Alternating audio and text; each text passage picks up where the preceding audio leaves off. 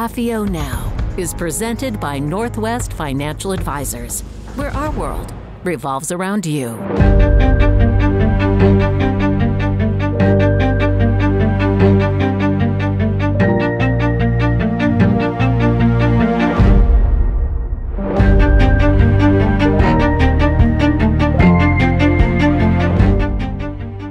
Hello, everyone.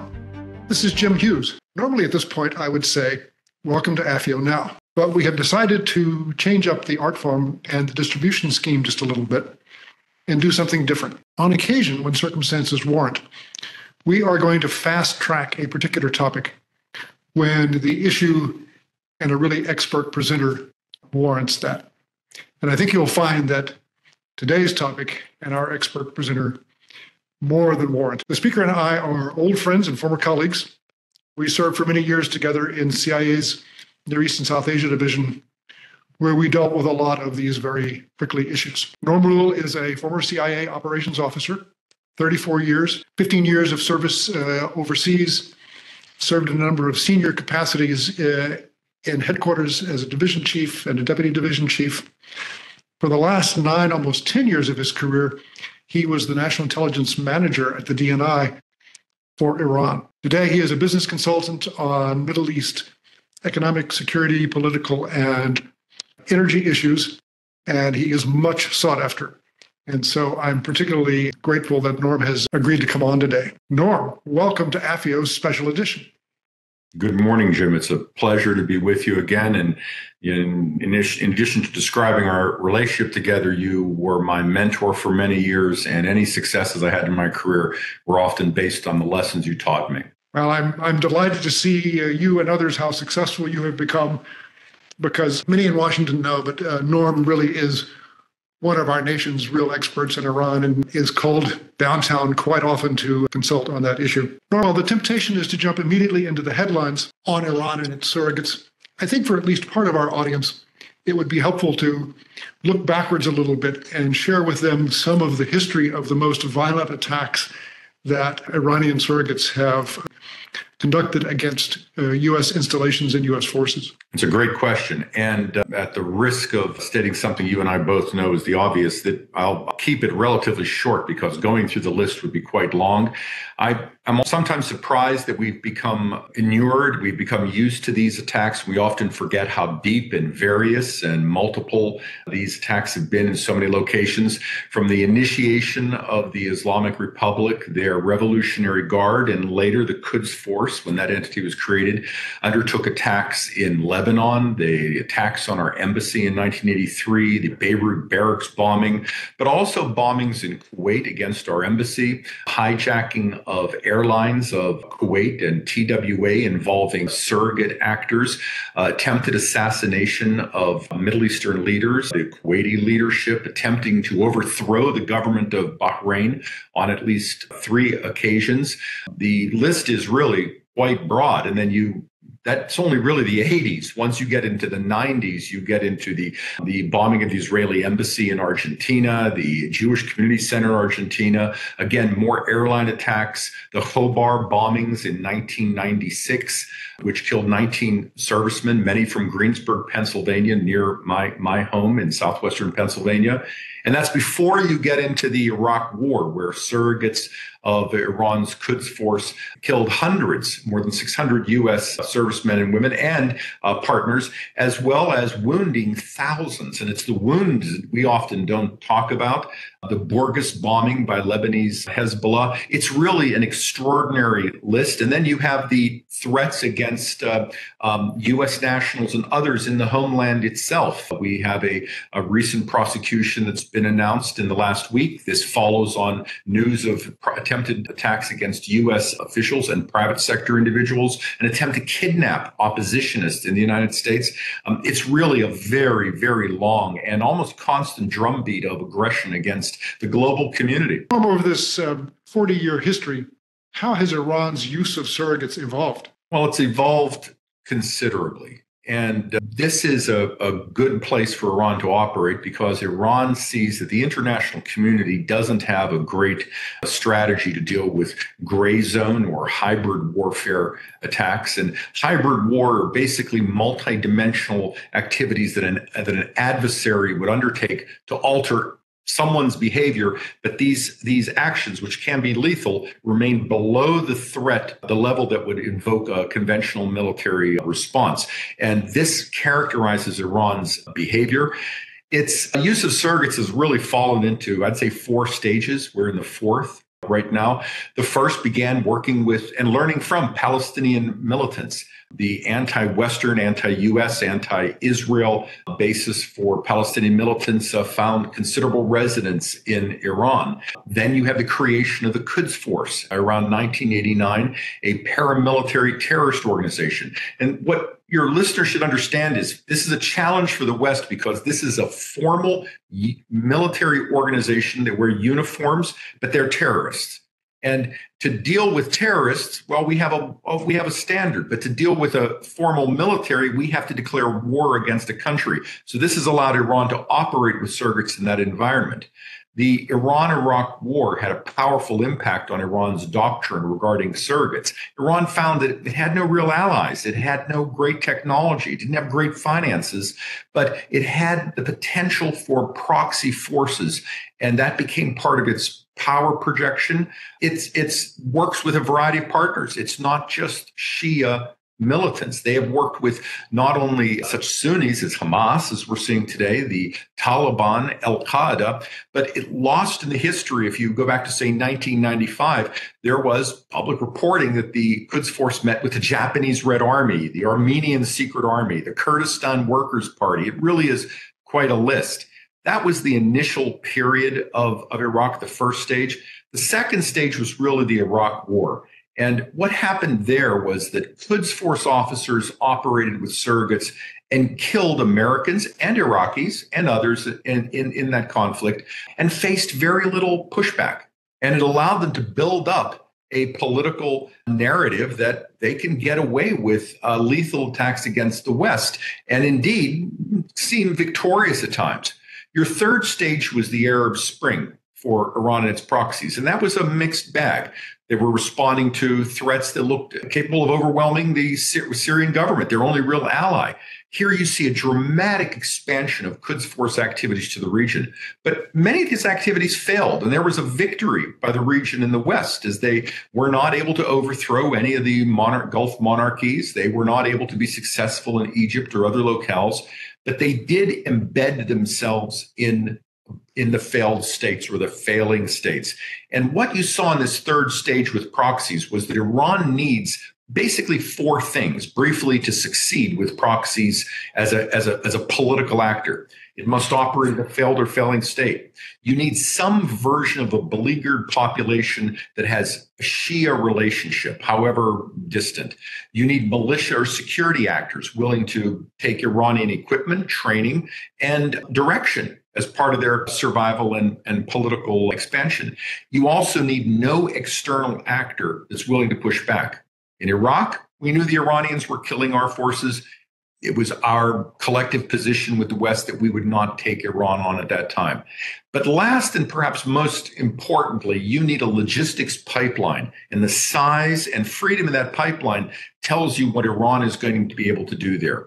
The latest stage, which we've seen with the October 7th and attacks afterwards, is that Iran is basically operationalizing proxies across the very wide geography against an even wider geography. It's not just Yemen. We're talking the Gulf of Aden. We're talking the Red Sea.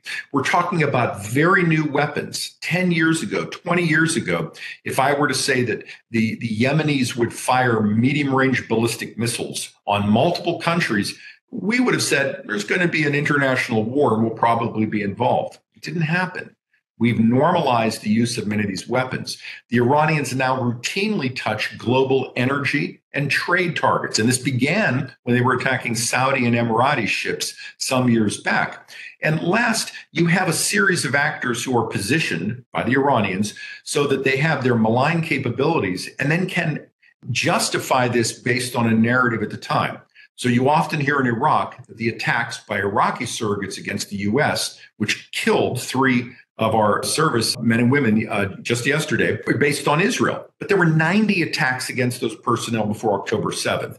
So this is a very different stage we're in right now. Norm, you anticipated my next question a little bit. How have the new technologies impacted the use of surrogates? Well, that's a great question, because Iran has always employed technologies that are both specific to the nature of the battlefield in which the proxy operates, specific to the technological sophistication of the proxy, but also all of Iran's technologies tend to result in mass civilian casualties. So let's go back into the history a little bit.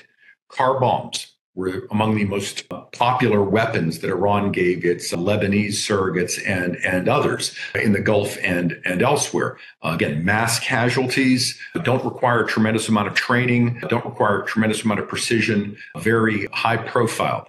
In Iraq, you had explosive form projectiles, which Iran had to provide because the machining of the devices required a capability that didn't exist with Iraqi surrogates, but Iran could bring these in through that logistics pipeline and teach them how to use them. Improvised rocket-assisted munitions, again, firing something into a civilian area. And then when you move to the Houthis, and you're watching missiles, rockets, and drones, most of which, the vast majority of which, are always fired against civilian targets. There is certainly a lot of attention paid to the terrible impact of the Gaza war on Palestinian civilians.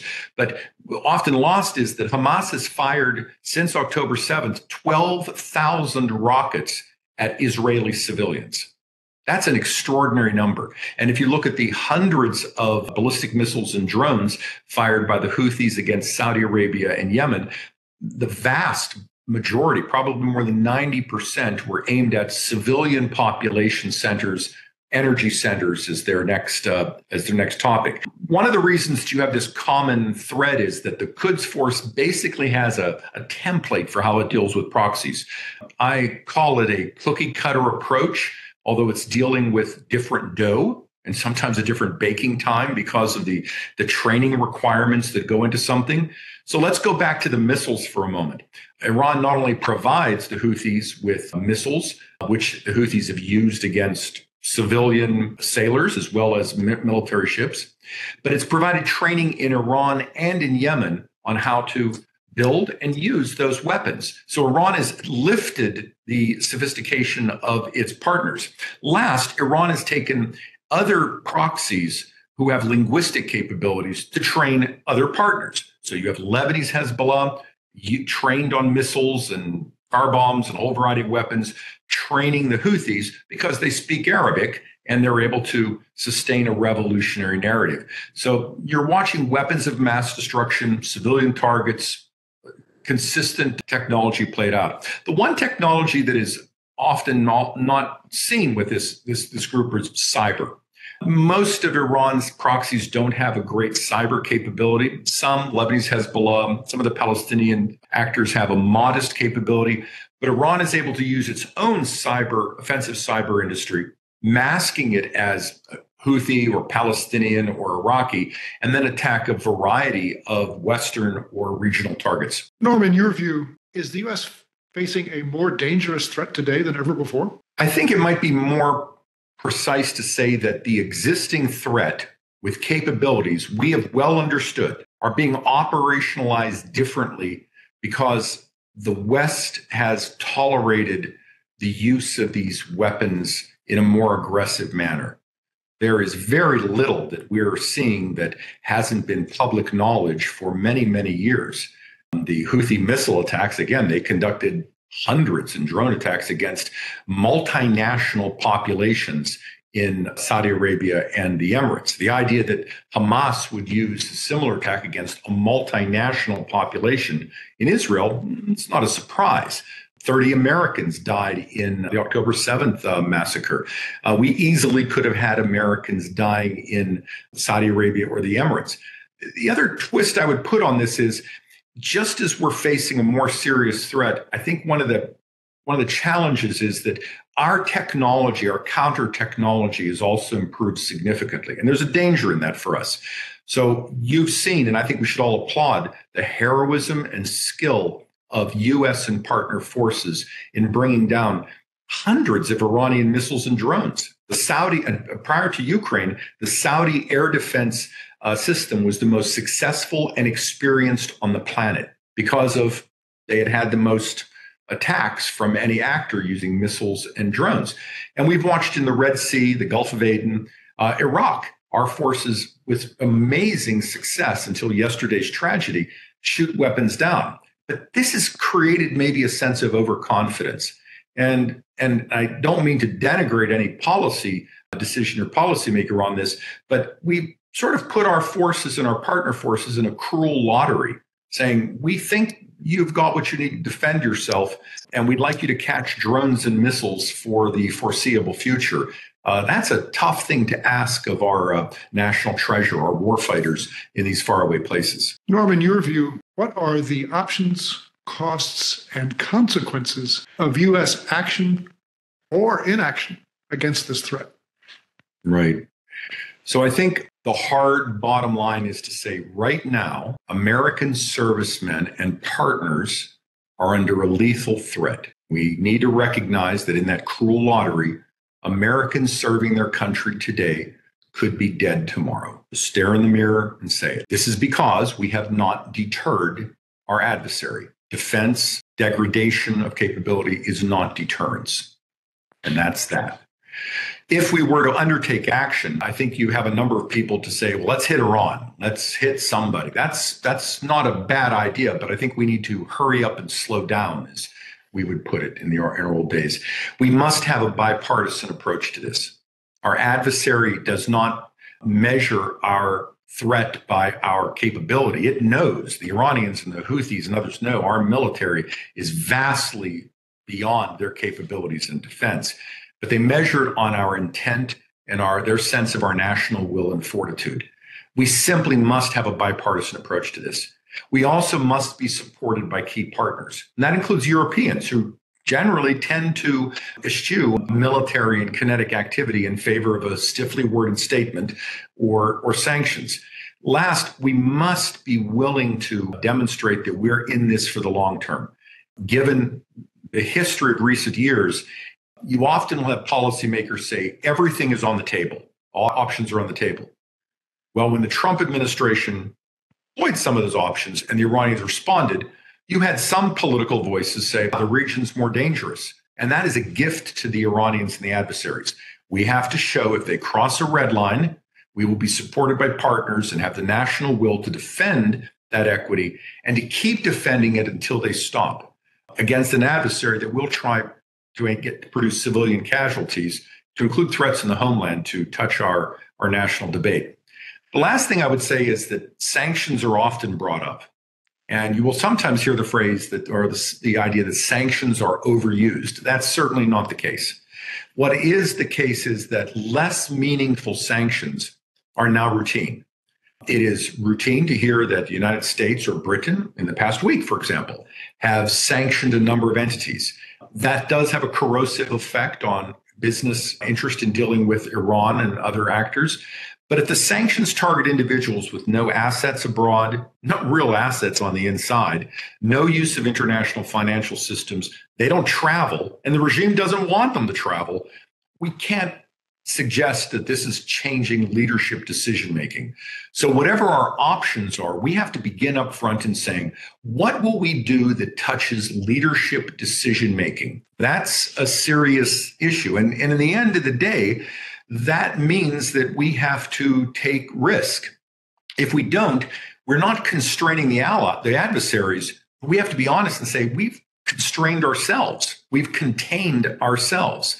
And what we have created with the current situation is by tolerating hundreds of attacks against our forces over the past 2 years, we have created the lowest deterrence state in my memory. And as I look at the history of the region, and I trying to avoid hyperbole, but I don't think we've had such weak deterrence since the earliest days of the Barbary pirates.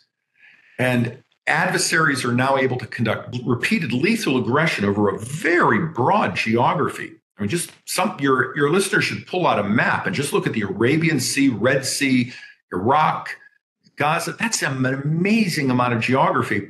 And we're playing whack-a-militia. And our response, again, is degradation or defense.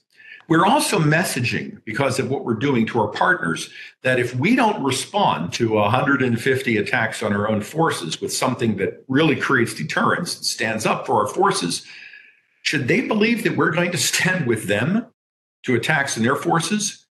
And I think that really leads to the broader 2 points, which are China and Russia are watching. If we're not defending the Red Sea, one of the most critical arteries, maybe the most critical trade artery in the world, given its proximity to the Strait of Hormuz and the Suez Canal, are we willing to defend the Strait of Taiwan, the Malacca Straits?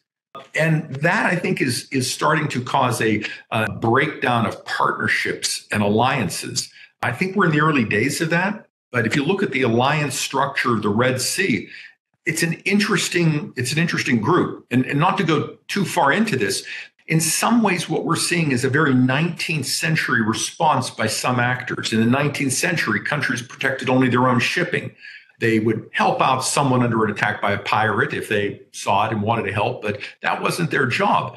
We're watching some countries in the Red Sea, China, perhaps even the French, say we're not part of coalitions for regional security, but we are there for our own forces. And the reason that becomes inefficient is the French, for example, don't have a navy large enough to cover the entire region, let alone the world. And even ourselves, with our 11 aircraft carrier task forces, we've got a lot of work in the world to undertake. So I am concerned that this action and non-action has significant consequences that we don't quite understand. Norm, finally, how could U.S. actions impact third country relationships, the balance of power, and the world economy? That's a great question. So building on what I said before, I think in sort of basic economics, if you look at multipolarity creates multiple systems where there used to be one system. That introduces air gaps between the systems. That introduces new inefficiencies. That introduces more cost.